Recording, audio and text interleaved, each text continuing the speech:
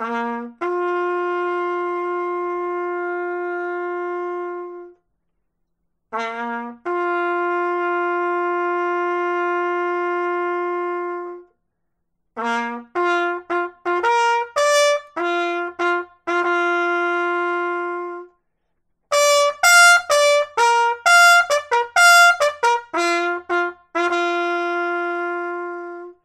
jazz heads, so this one's not so much of a jazz episode, this gets a bit trumpet geeky, so if you're interested in the jazz stuff then maybe you want to skip ahead to the next episode.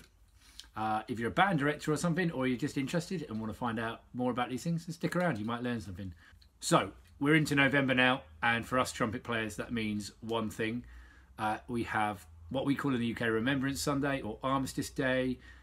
It's Veterans Day in other parts of the world. On the 11th of November, which means as trumpet players we're often called to perform the Last Post and Revellie. These are time-tested methods of starting and finishing the 2-minute silence we observe to remember people who lost their lives in all wars. I'm going to share with you a few tips on how I do it when I do it, and a few tips that you might not have thought about to help some of you students who get asked to do it. So let's start with the Last Post. The Last Post is a piece of music that was used to signal the end of the day's proceedings in the forces. It was traditionally played, and still is traditionally played, when we see it at the Cenotaph in London, on bugles, but we quite often do it on the trumpet, which is basically a big bugle.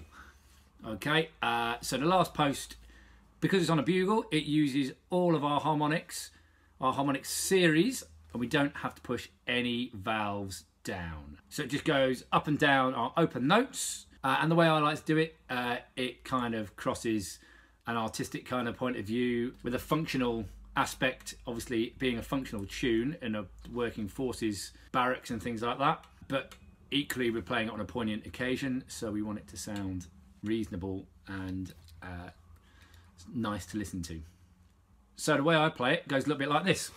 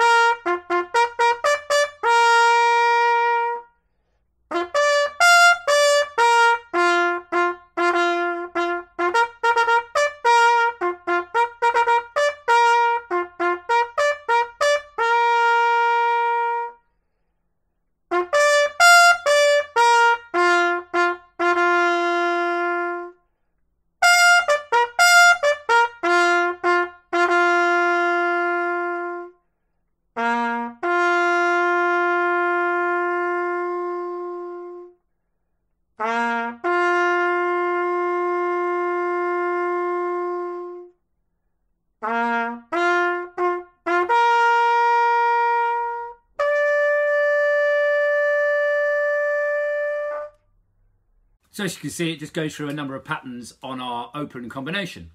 Now, various ways of doing this. I've sometimes encountered students who get asked to do it for their school or for their church or something like that, that are struggling with reaching the high G.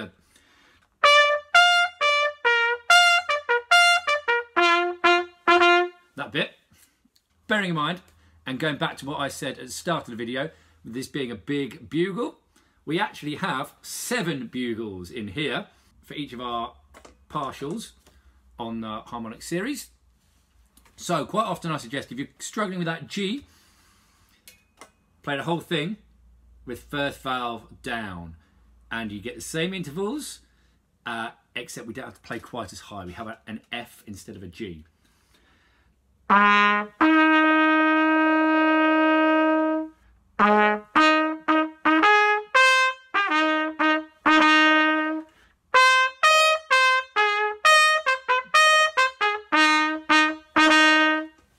So, as you can tell, for your audience, won't know any different.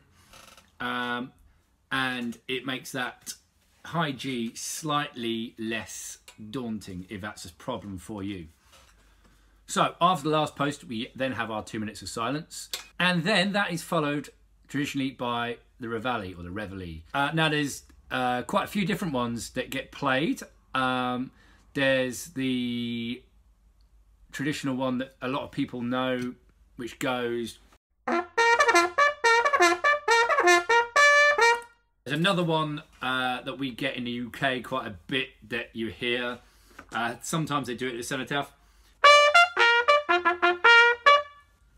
But I don't know that one very well. But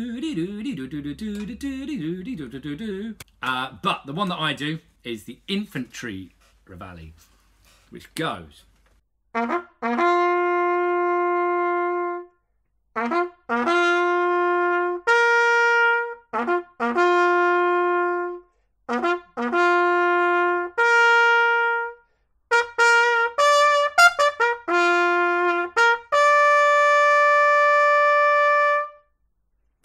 So that's a nice one. It's nice and short.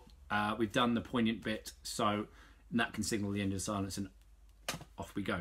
Again, that one, the same trick applies if you are struggling with the high notes, or if you've played the first part.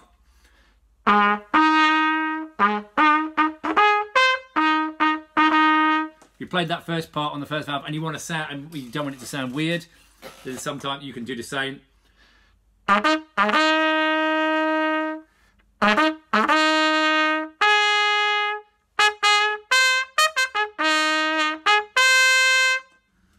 That's just a few bits and thoughts on the last post and the Revellie. Getting you in shape, hopefully, for November the 11th. And wherever you are doing it, I wish you all the best. I've got a couple of jazz gigs coming up next week, so I'll try and get some footage out from those. Back to the jazz next week, I think. See you soon.